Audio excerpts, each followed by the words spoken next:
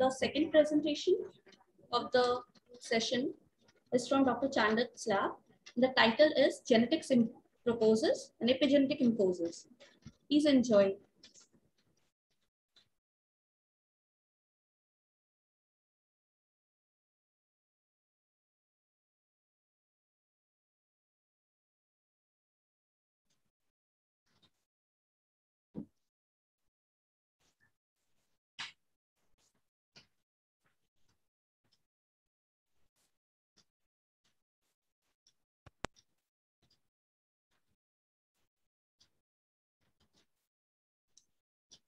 Hello everyone, I'm Sohel from Dr. Chandak's lab. Genetics proposes epigenetic imposes. So our lab focuses on the understanding of genetics and the epigenetic basis of complex diseases. First, Sarah is going to give you a small introduction on how we are going to interact. Then we'll move on to the other things.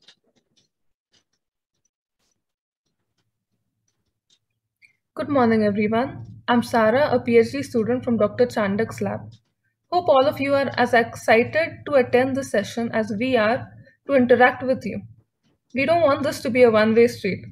So we have come up with a few ways to enable you to interact with us throughout the sessions. There is a lot of information we want to share with you, but we have limited time. If you are interested in knowing more about a topic, you can use any QR code scanner to scan the QR code on our slides, and this will lead you to more high-level elaborate information on that particular topic. You can also take a picture or a screenshot of the QR code to check it out later. Don't worry if you miss out on a QR code. You can put up a request in the chat box and we will give them to you at the end of the session. Apart from this, a fun way of interacting over the web is through Mentimeter. We will be conducting polls and quizzes through this. To participate in a poll or quiz, type www.menti.com and enter the code you see on the screen, as is underlined in red in this image. You can then start answering the questions on your phone. There will be such polls, quizzes, and QR codes throughout the talk, so all of you out there, interact with us, be attentive, and enjoy the talk. Let's give this a try by beginning the session with a poll.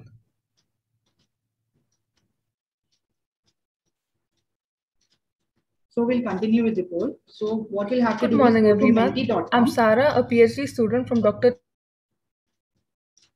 Go to menti.com as we start the poll. So type the code and you can start the poll.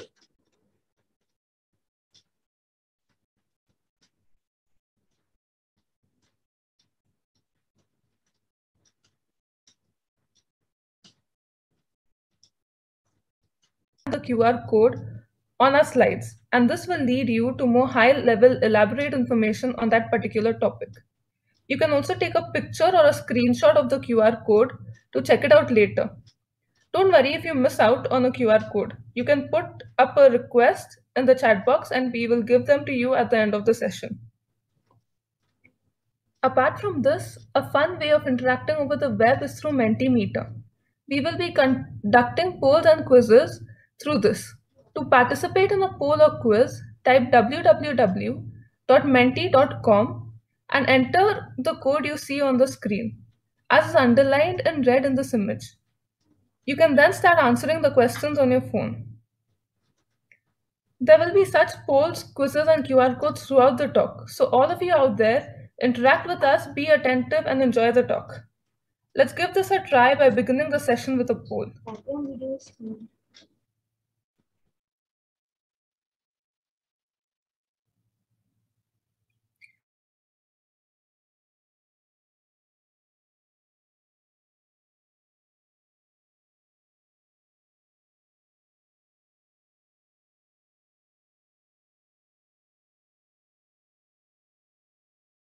To interact with us throughout the sessions.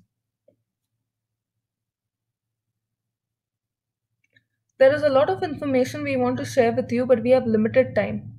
If you are interested in knowing more about a topic, you can use any QR So why do code you scanner think, to scan the what do you QR think is the code reason for on our this? slides, and this will lead you to more high-level elaborate information on that particular topic. You can also take a picture or a screenshot of the QR code to check it out later. Don't worry if you miss out on a QR code. You can put up a request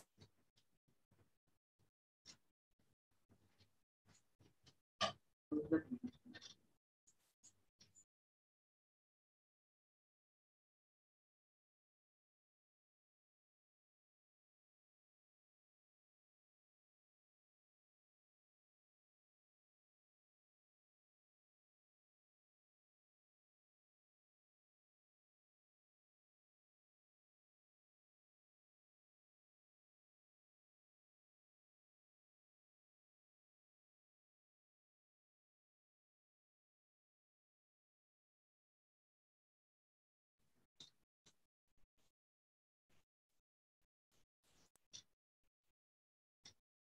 Right, all of them. So let us try to understand why we are able to, why is it all of them?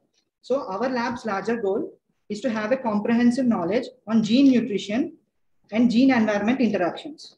But to understand that first, we need to familiarize with the idea of genes, monogenic disorders, and complex diseases. So Swati will walk us through what genes are and how they work.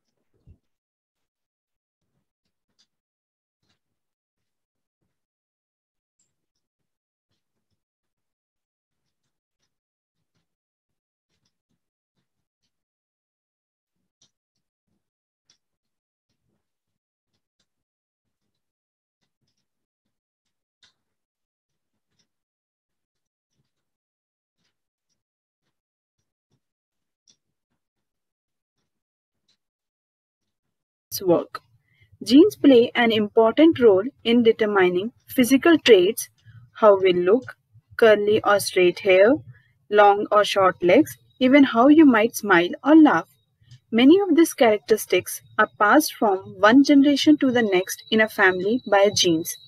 Genes aren't just found in humans, but all animals and plants have genes too.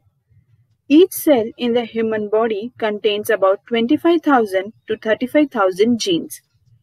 You will be surprised to know that your genes are 98% similar to that of chimpanzees and 92% similar to that of mice.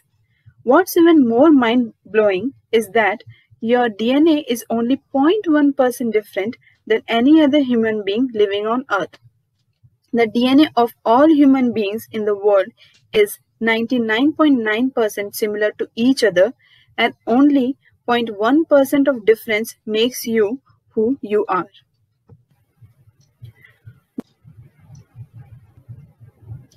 So, where are these important genes are located? Well, they are so small you can't see them. Genes are found on thread-like structures called chromosomes, and chromosomes are found inside the nucleus of the cell. Your body is made up of billions of cells. Cells are very small units that can make up all living things. A cell is so tiny that you can only see it using a powerful microscope.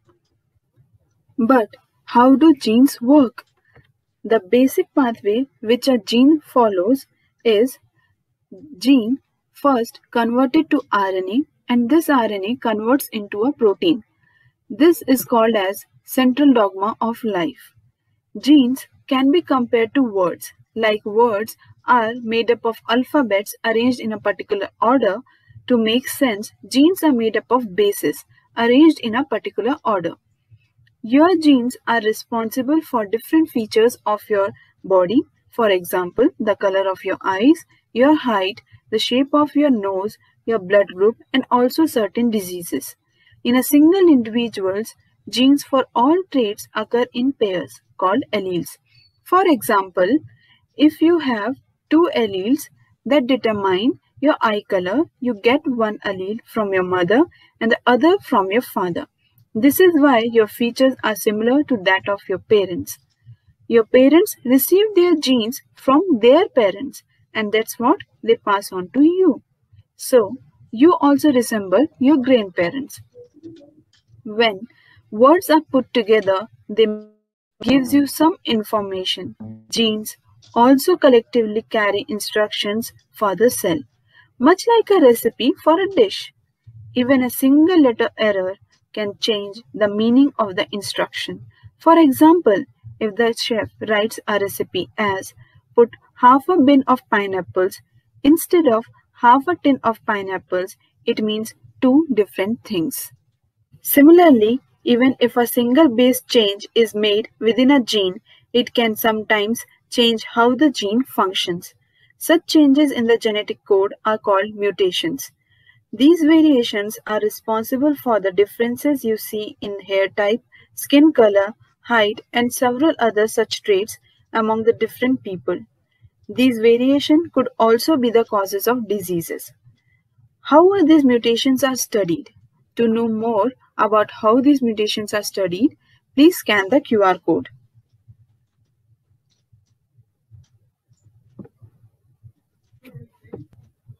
So some diseases are caused by mutations only in a single gene.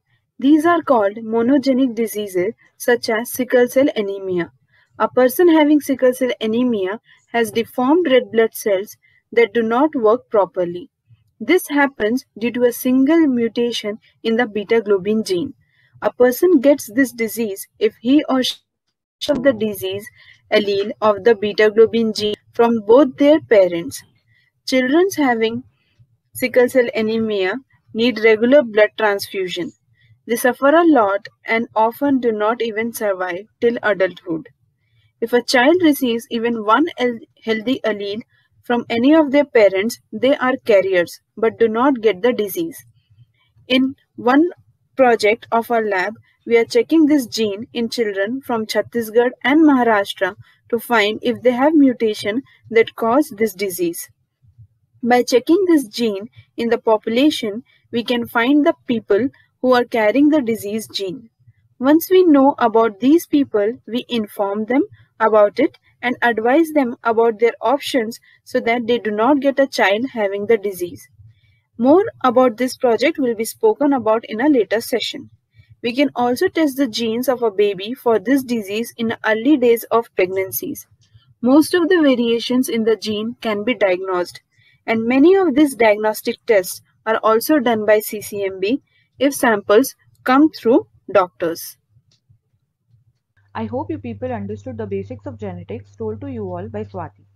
I will be continuing on a monogenic disorder that we are working upon in our lab. I will be talking to you all about the CSIR sickle cell anemia mission. So let us begin with a brief introduction to the disease. Sickle cell anemia or sickle cell disease is a disease of the red blood cells that causes distorted shape of the RBCs. As mentioned by my colleagues previously, it is a monogenic disorder, which means the disease is caused by a change or a mutation in a single gene. It is also an autosomal recessive disorder, which indicates that the gene is located on a non-sex chromosome and that both mutated copies should be inherited for an individual to be affected. The types of hemoglobin a person makes in the RBCs depends on what hemoglobin genes are inherited from his or her parents. When both parents have sickle cell trait, a child has a 25% chance of sickle cell disease, 25% do not carry any sickle cell alleles, and 50% of them have heterozygous condition. The gene defect is a single nucleotide mutation in the beta globin gene where a GAG codon changes to GTG, which results in glutamic acid being substituted by valine at position 6. The gene is present on the long arm of the 11th chromosome in humans. Hemoglobin with this mutation is referred to as HbS, as opposed to the normal adult hemoglobin, which is known as HbA. This is normally a benign mutation, causing no apparent effects on the secondary, tertiary, or quaternary structures of hemoglobin under normal oxygen concentration. However, under low oxygen concentration, HbS polymerizes and forms fibrous precipitates because the deoxy form of hemoglobin exposes a hydrophobic patch on the protein. In people heterozygous for HbS, that is carriers of sickle hemoglobin, the polymerization problems are minor because the normal allele can produce half of the hemoglobin. In people homozygous for HbS, the presence of long chain polymers of HbS distort the shape of the red blood cells from a smooth donut-like shape to ragged and full of spikes, making it fragile and susceptible to breaking within the capillaries. Carriers of symptoms only if they are deprived of oxygen, for example, while climbing a mountain or when severely dehydrated. The most common symptoms of SCA patients are pain crisis, swelling and pains in hands and feet, pallor, fatigue, anemia, and leg ulcers. In some severe cases, eye damage, lung and heart damage, or aseptic necrosis and bone infarcts may also occur. The most common requirement of these patients are blood transfusions. Let us have a look at the distribution of sickle cell anemia in India. The prevalence of this disease is mostly seen as a belt across the central part of India, including regions such as parts of Maharashtra and Gujarat, Madhya Pradesh, Chhattisgarh, Jharkhand, and Orissa. As a part of the project, so far we have screened approximately 3 lakh individuals, of which the distribution of carriers is about 5 to 10%, and those of the affected individuals is about 0.2 to 0.4% approximately. The CSIR Sickle Cell Anemia Mission. It is a multi-pronged project to screen for sickle cell patients and carriers, treat the affected individuals, and counsel them. The screening is conducted in areas with high prevalence of the disease like Chhattisgarh, Maharashtra, Madhya Pradesh, and Jharkhand. Prenatal and neonatal screenings are also conducted as a part of the project. Prenatal screening is testing whether the unborn child is affected with the disease, and neonatal screening is screening the newborn babies of high-risk patients, where both parents are either carriers or affected, for the presence of the mutated gene. Identification of neonates at an early age helps in the better management of the disease and a better quality of life. CCMB also acts as a nodal center for other labs that are involved in multiple other strategies for treatment and cure of the disease. A whole genome sequencing study will be conducted on the patients to study the heterogeneity of the disease. A proteomic study is also being conducted to identify novel biomarkers indicating the status of the disease. Screening and counseling. Here are some images of the screenings being conducted in schools and colleges. A preliminary solubility test is conducted and the samples of people who are positive are collected for further investigations. After confirmation, the family members are also called, tested, and counseled. Health checkup and follow-up camps. Regular health checkup and follow-up camps are organized to examine the health status of the patients and to see their response to the treatment. Camps are also organized at remote villages that are likely to have high numbers of SCA cases to spread awareness about the disease. This is our team that conducts screening and counseling at Chhattisgarh, and our team conducting screening and counseling at Maharashtra. This is our team from CCMB that conducts molecular tests, manages the data, and facilitates the smooth functioning of the activities being conducted at the sample collection centers and other labs involved. We have designed a portal to enter and manage clinical data of the screened carriers and patients, their demographic data, vaccination records, growth and development data, present complaints, past history, treatment plans, and other investigations and lab reports at regular time intervals are recorded. A total of 1,529 patients and carriers entries have been made so far. Let us have a look at the social impact of the mission. Molecular tests for prenatal screening for SCA, neonatal screening for SCA, and screening adults for SCA are conducted under the project. The patients are provided with hydroxyurea tablets, pain medications, vitamin supplements, and special vaccines for the management of their symptoms. The carriers, patients, and family members are counseled for treatment, management, and prevention of further spread of the disease. We have also developed a cost and time effective method for the molecular diagnosis of the disease. For the better understanding and consideration of the common people, the Chhattisgarh team has designed a sickle kundli to be matched before getting married so that the inheritance of the sickle gene is restricted. This is all about a monogenic disorder. My colleague Sohel will be briefing you all about complex diseases now. Hi, I'm Sohel, a PhD student from Dr. Chandak's lab.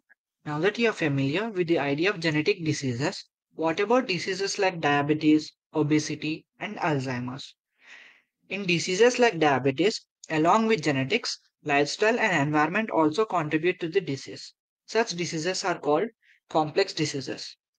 Let's compare monogenic and complex diseases. In monogenic diseases like sickle cell anemia, a single gene is a major contributor to the disease, whereas in complex diseases, multiple genes along with environmental factors contribute to the disease. What is the role of environment? Your genes, along with your lifestyle and environment, makes you, well, you. Factors such as sleep, climate, nutrition, smoking, drinking, exercise, pollution all contribute to your overall health and disease. Gene and environment together affect your phenotype. Let's see an example. In an experiment, fruit flies were grown in different temperatures.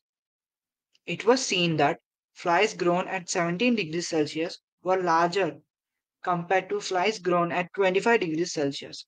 This shows that environment does affect us.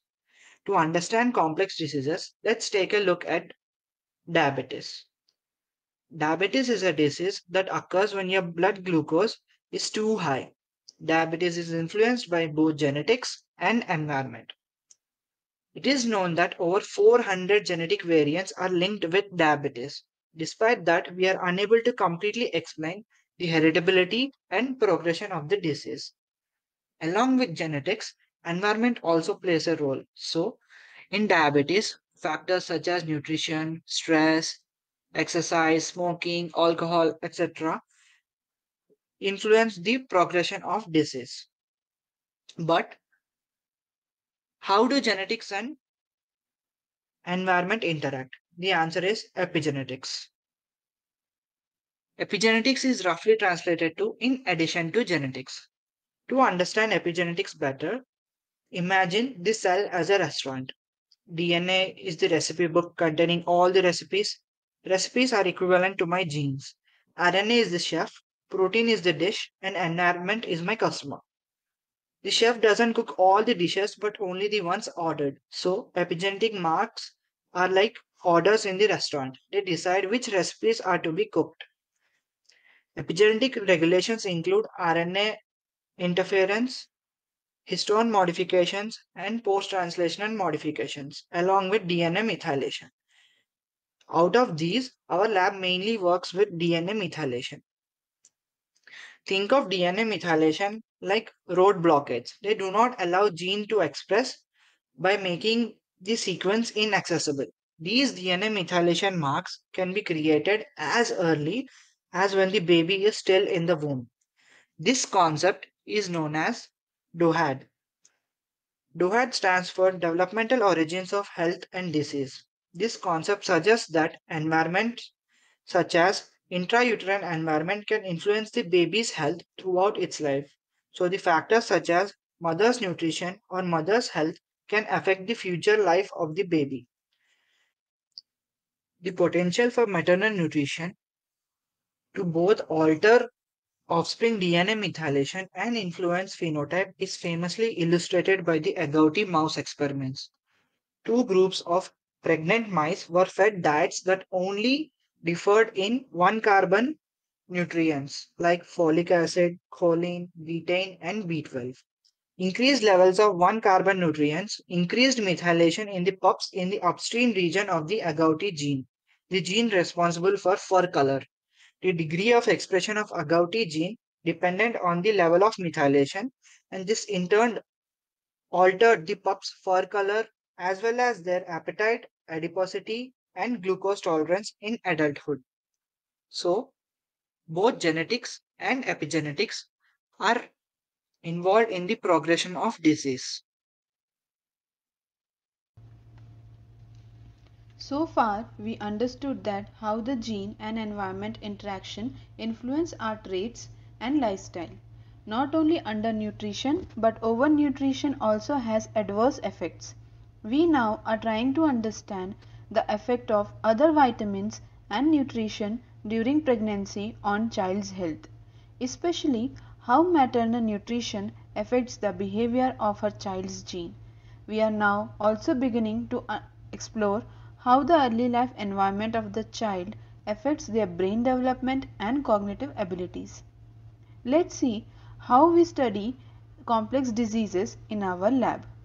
We begin with isolation of DNA from the blood samples of the individuals received from collaborative hospitals.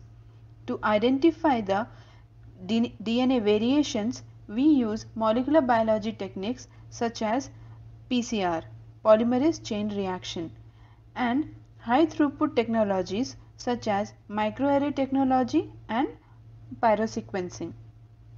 Microarray is a chip-based technology where large numbers of genetic and epigenetic variations can be studied. After getting the information from this experiment, we analyze and study the association of gene variations with the disease or the traits with the help of bioinformatics and biostatistics. To know more about our lab and our work, please scan the QR code. Genes are the stretches of DNA.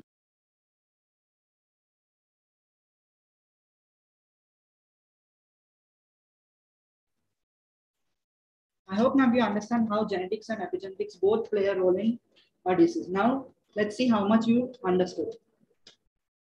So now it's quiz time.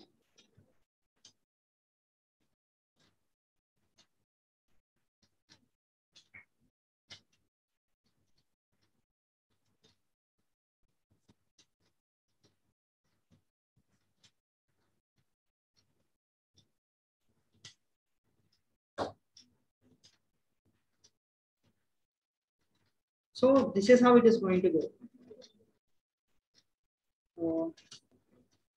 We'll have to go to menti.com and you'll have to type the code above. And then after enough participants have joined, we'll start the quiz. And remember, the person who gives the right answer first gets the highest points.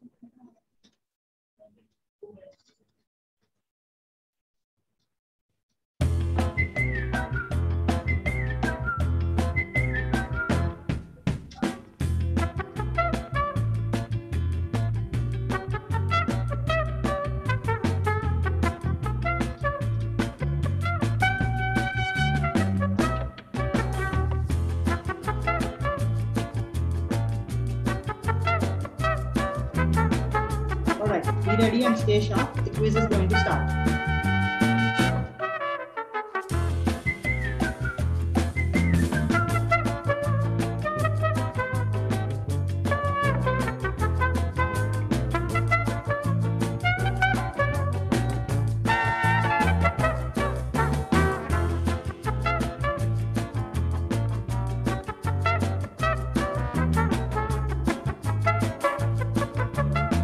Yes, the right answer is DNA, RNA, and protein.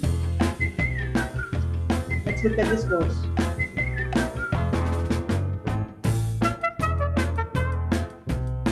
Alright, so Purva and Ayush are in the lead. Next question.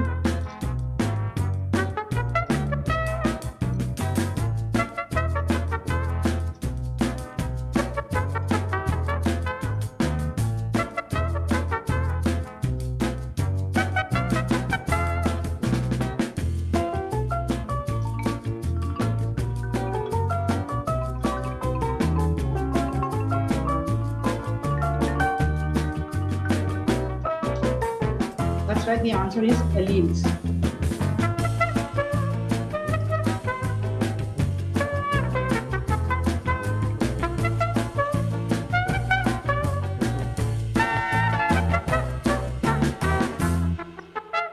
So Purva is in the lead.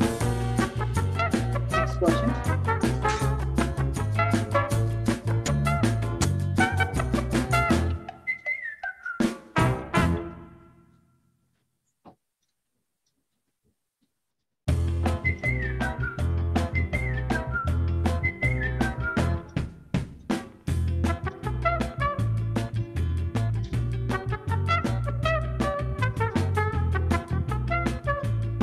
And the answer is beta globin.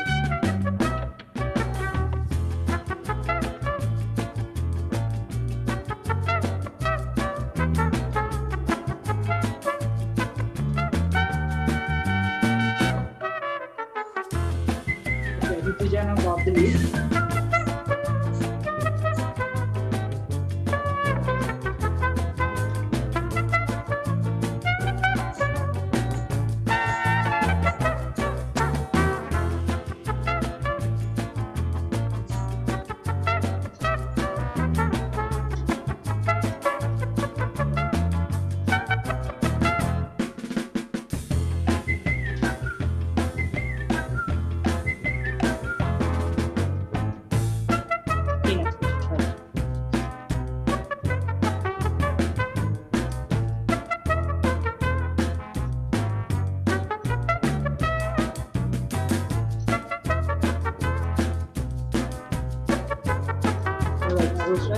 And Ayush are in the lead.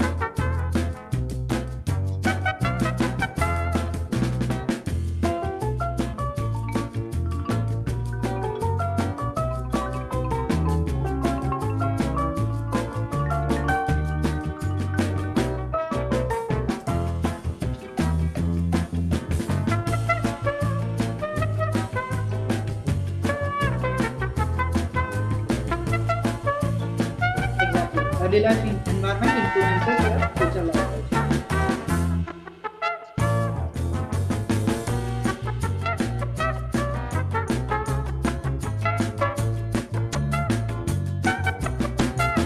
Right, Ayush is in the lead.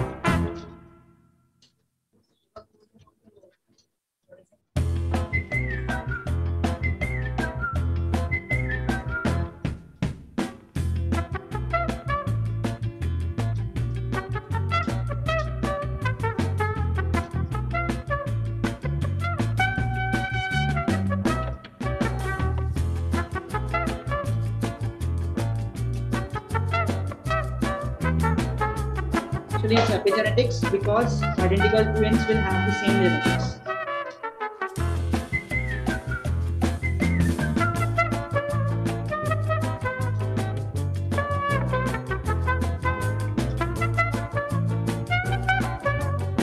Right, Ayush is still in the lead.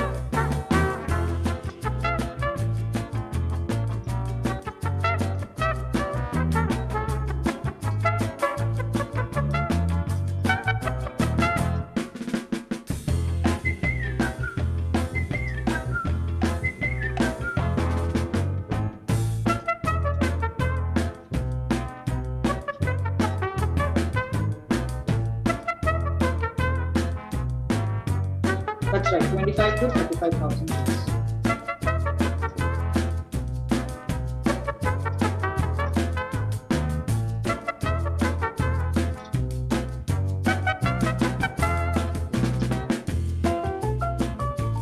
Okay, there's a change in the lead. Greensha is in the lead now.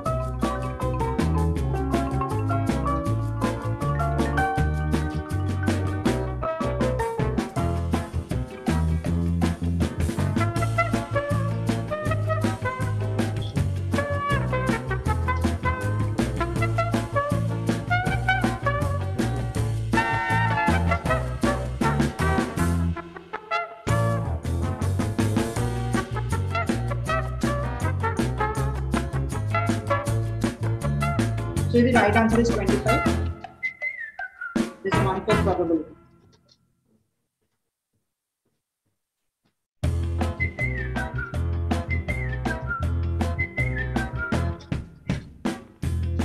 Okay, Tanzeen is in the lead.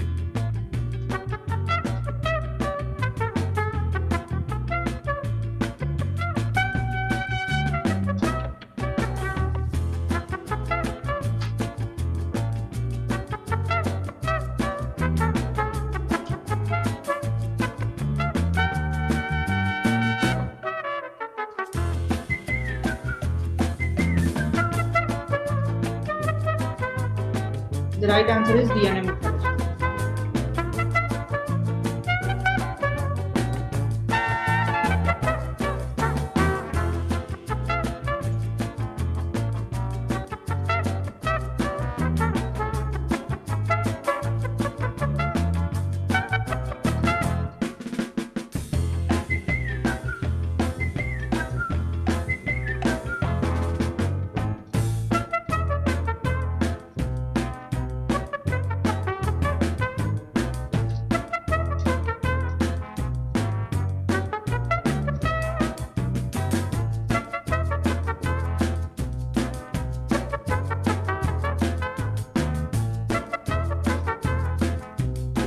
obesity, diabetes, and hypertension are all complex diseases because even environment and lifestyle plays a role in that.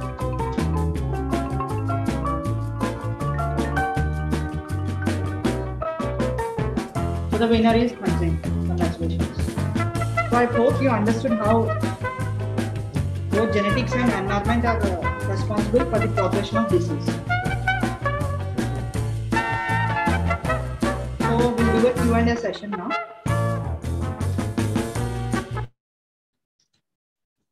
I'll answer your questions from the chat box. Let's see what questions are. So Ashutosh is going to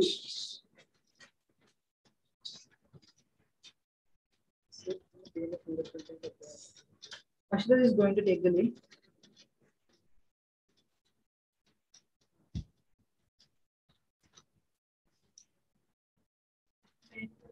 Okay, so there were many questions which have been asked.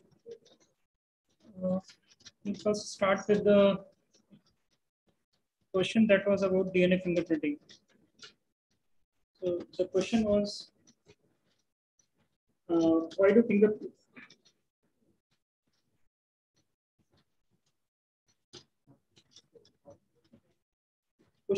Okay, the question was about DNA fingerprinting. So DNA fingerprinting is mainly used for the forensic purpose actually.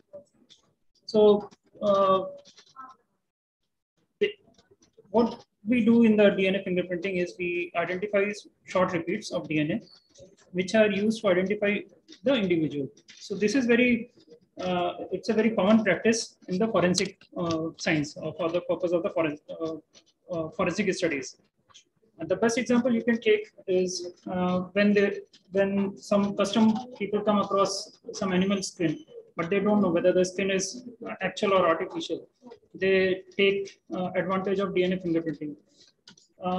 Scientists also use the DNA fingerprinting in the cases where there has been a natural calamity or some terrorist attack where the identity of the individual can't be recognized just from the morphology. So there they use the samples, blood samples or other samples to identify the individual. And that's how DNA fingerprinting is used. Then there was another question about why do fingerprints are different in human beings. So I think from all this, during this session, you might have understood that many of the features of our body are decided by the genetic architecture. So DNA fingerprinting, sorry, not the DNA fingerprint, but your hand's fingerprints are also dependent on the genetic architecture. And it is suggested that these fingerprints are not the result of a single gene, but it's an interaction of multiple genes which contribute their own on their own to decide the pattern of the DNA of the fingerprints. Then there was a question about DOHART. So DOHART, it's a short term for developmental origin of health and diseases. So this is an hypothesis which suggests that if there is any abnormal exposure to the child in mother's womb, it will have long-term negative effect on the health of the child, and this long-term effect can be till the adulthood. So when we see that individuals who are suffering from diabetes or obesity, these are the individuals whose mothers were either obese or they were suffering from diabetes, and that's how they also become obese or diabetic during adulthood. Then there was a question about whether the genetic disease can be cured or not, or are there any cure available for the genetic diseases? So the simple answer is yes and no. For yes, it's like cure is available, but it's so expensive that we normal individuals can't afford it. For example, there is a injection for spinal muscular atrophy, which is SMA. And you might have come across this term in news, and where people are asking for the fundraising for the vaccination. The reason being the cost of this cure is 16 crore. And we individuals can't afford that exorbitant price. So the best way possible to prevent the spread of genetic diseases through screening and genetic counseling, which can be done prior to the marriage between two individuals. Then there was a question about when do cells duplicate their DNA. So when a cell needs to proliferate, when it duplicates its DNA and then it divides into daughter cells. So these daughter cells will have the exact copy of the parent cell. And this is the way that we all come into existence. And that's how we grow from childhood to adulthood. And that is how we maintain our life, healthy life.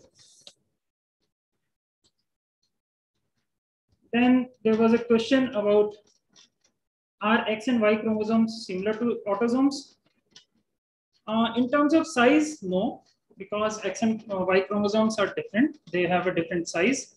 But in terms of genes, yes, they also have the genes which play an important role in the physiology of an individual. Then there was a question about beta globulin gene. Beta globulin gene is a gene that codes for a protein which is a component of your hemoglobin. So hemoglobin, we all know, it's a part of our red blood cells, and it is very important for the oxygen transport. Then there was a question about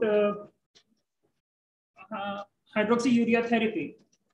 So hydroxyurea we can call it as a medicine which is used to treat the sickle cell anemia patient. We will not say the treatment, but it helps us to manage the symptoms of the sickle cell patients. And it is also how it does. There are few observations where one of the observations suggests that it increases the fetal hemoglobin. And this fetal hemoglobin has a very good efficiency for the oxygen. And the last question is, who is likely to get the sickle cell anemia? So sickle cell anemia is inherited from the parents. Since it's a genetic disease, so either of the parent are deceased or carrier, the children are going to get the disease. So I think we have answered all the questions.